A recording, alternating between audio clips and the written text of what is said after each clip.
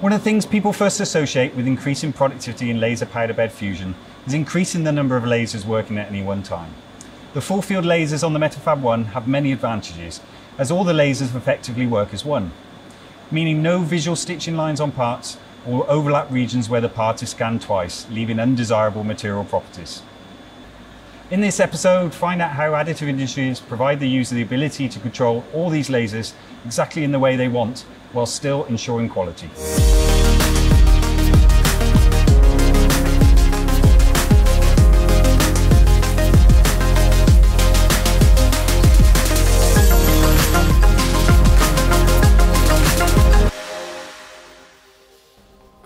Yeah, the MetalFab 1 system was from the outset designed to be a modular system.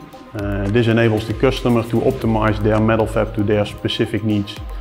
This means, for instance, that they can use multiple build chambers to allow for the use of multiple materials, but also to increase the number of lasers in the system for a higher capacity. An additional advantage of the modular design is that it allows us to upgrade existing modules or even integrate completely new functionalities into existing MetalFab systems, even on the customer side.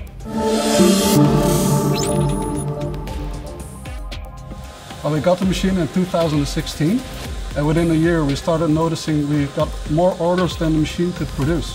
By moving from 2 to 4 lasers, we were able to ramp up our production, and we were able to service our customers very well. So the nice thing about this machine is that when I leave our shop for the weekend, I come back on Monday and the whole storage is filled with products. The level of automation from this machine is beyond anything else. One of the big advantages of the MetalFab 1 is that you can add modules. So you start small and you build big. The machine is able to be controlled from a home situation, and even at night the service team is available for support. For K3D, productivity is key. Besides being productivity leader, Additive Industries aims for high part quality. In order to find the best balance between desired part quality and productivity, we developed the Dynamic Laser Assignment tool, or in short DLA. You see here a build job with one part, which has been optimized in DLA for a 4-laser system. With the playback function in the bottom left corner, we can see how the lasers have been assigned to the scanning vectors within a selected job layer. In this case, layer 1. The 4 lasers, displayed here in different colors, show how they scan the part. It is very clear to see how laser interaction is kept at a minimum. Each of the lasers is avoiding the condensates, indicated by the gray trails, as well as the spatter regions, indicated by the orange boxes of the other lasers. This ensures a high part quality and maximized productivity by using all 4 lasers at the same time.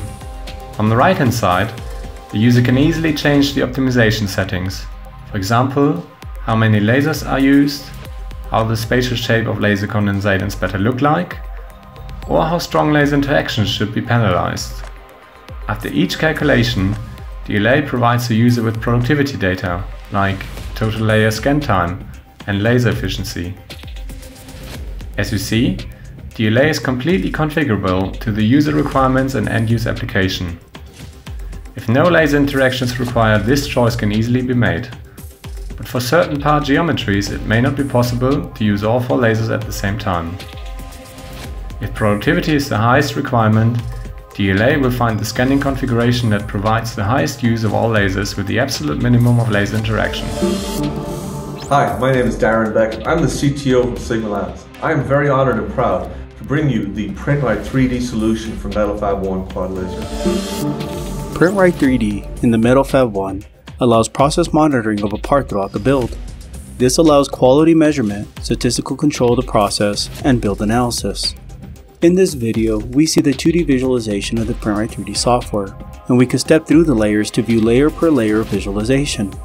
Hitting the play button will begin scrolling through the layers, allowing the user to view the 2D visualization as the parts are built. Next, we move to the 2D visualization of cubes built using the MetalFab 1 that use all 4 lasers. Clicking the 3D icon will display a 3D mesh of the completed build. We can navigate around the build plate and the parts to fully visualize the build. The 3D representation will highlight the current layer selected and display any anomalies within the 3D space, allowing the designers and process engineers to better understand what occurred during the build process. Once a build is complete and its data has finished processing, a set of statistical process control, exploratory data analysis charts are generated for each part. These are designed to provide even more useful analysis of a build, using the Printlight 3D metrics as the input.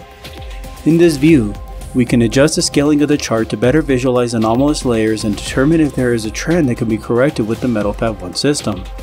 We can add and remove parts from the visualization to perform comparisons of the individual parts within a build. The Printlight 3D software also includes an array of additional analysis options that can be used to highlight areas in the build that may be building outside of the process parameter specifications. Here we see the live analysis window showing the TEP metric values. We can set the values of TEP that would be outside of the specifications and run the analysis. It will then highlight the areas that match the values that are outside of the parameter specifications.